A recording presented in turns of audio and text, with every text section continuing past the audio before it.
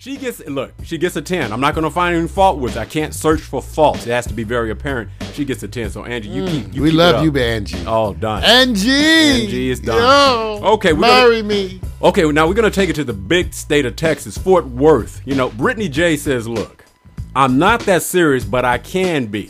So, what do you think?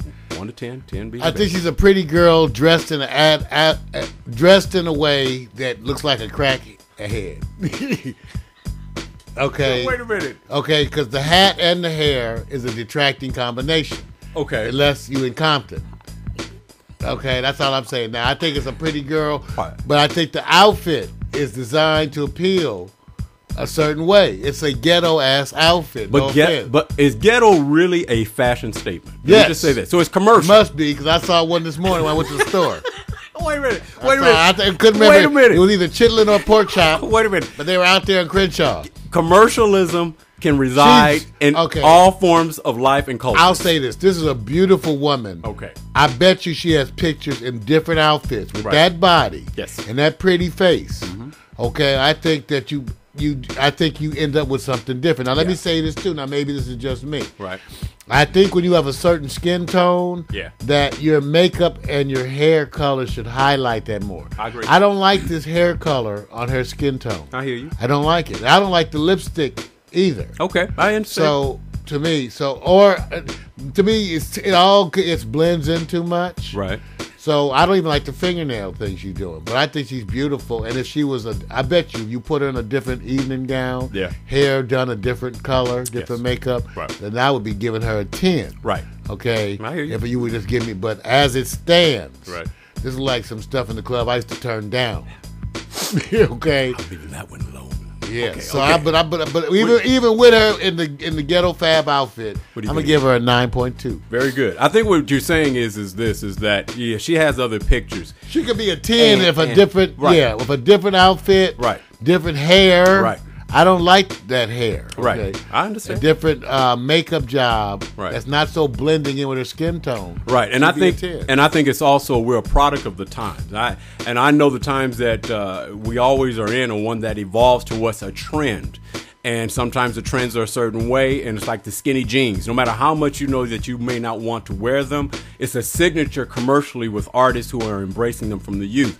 This is a look where I agree with you, Mario. I actually say she is really having you focus on really one thing. It doesn't matter if it's the hat or the hair or even the pants that's unbuttoned. They're saying, look at my chest. She says, I have a beautiful stomach. I have a chest that's making you sit there and look closely at. And that's not the best shaped titties. I'm gonna leave that one alone. Let me just. They good titties. First of all, we're trying to call them titties. We're trying to recruit sponsors and people. Breastises. Right now, boobies. We chase fashion people away, and we try. I'm helping. I still gave her 9.2. I know you did a good job. I'm gonna say wonderful evening gown. Well, commercially, I'm just gonna say this. Commercially, you have to go after a theme. Yes, can this woman play some roles? She can be in the play Nylons from yesterday. You know, we went and checked out a play called Nylons, you guys, and they had roles with women with nylons. If you play the role, that's commercial if you're getting paid for it. I agree. I think she can do more. I'll say this. I am not going to personally penalize her because I know in any given day that woman was around wearing that outfit, which we know. We would I'd take her shopping. You do more than that. So in the interest of commercialism, I think she can do a little bit better. So I'm going to give her a 9. I'm just giving her a 9. It's, because there's better alternatives that she can have. So bottom line, hey, stay with it. She's beautiful, though. She's beautiful. All right, we're going to go to our last choice. Mimi L is out of L.A., so this is local, Mario. You may be able to capture her somewhere. And Mimi says, I'm an old-fashioned girl with some secrets. Now, Mario. With that outfit on, you got some secrets. I hope one of them isn't that you have a penis. Oh, dude. I'm just kidding. She said a secret. No. It says L.A. No, you're not supposed to implant that type of thought. That woman, no. Why not? No. You say you have a secret. When someone's dressed in the freak outfit and they tell me they have a secret. Right. Most of those could be negative. When does she have a secret crush on you? Oh, that'd be different then. Okay. I said that's probably not the secret, though, is it? Secret is probably I have a penis or venereal disease. Oh, I'm just kidding. So cynical side. So you know what? I bet you first of all, she didn't even say I have a secret. Vic said she has a secret.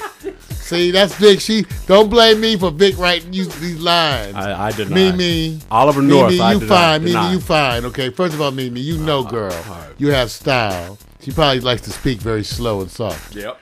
You know, but she's obviously in a sexy outfit, looking good, trying to take out the wax job. Can't tell totally. Well, you know, is she tall too? Well, I mean, she got height, definitely. She got some height. So I think she's definitely a pretty girl. Okay. Definitely a pretty girl. I'm not, you know, me, I like the more natural brows a little bit or something maybe. Right. You know, instead of all, I'm not sure I like the makeup job.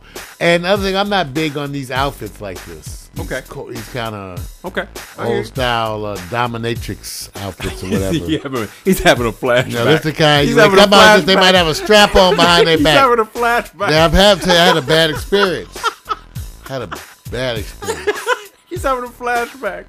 Anything that don't ask. Dude. You don't want to know. You can't penalize her. I still give her 9.5. All right, that's good. 9.5. 9.5. Okay, let me go with what I'm saying. First of all, she's a little thicker. So part of the commercialism is that it's just not the fashion industry way to go with the thickness until it changes. If it changes, you win it.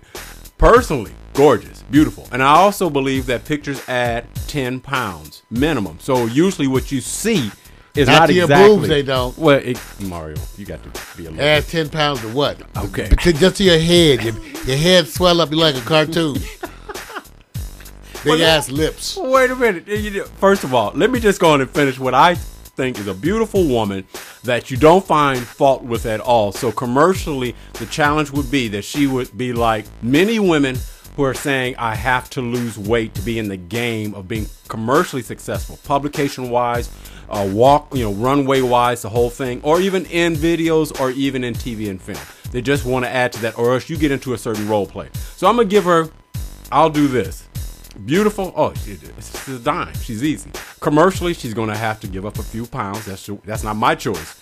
So I'll give her a 9.25. There you go. Fine. You got to give it to her, man. So I am done, dude. You know what? We just go rate them. Who's our number one, Mario? You want to roll it back, man? Oh, yeah, man. I think this one gets honorable mention. Yeah. Not my... No. I'm marrying her. You're marrying her? You got to go. Like, please, come. I'll take you away from Orlando.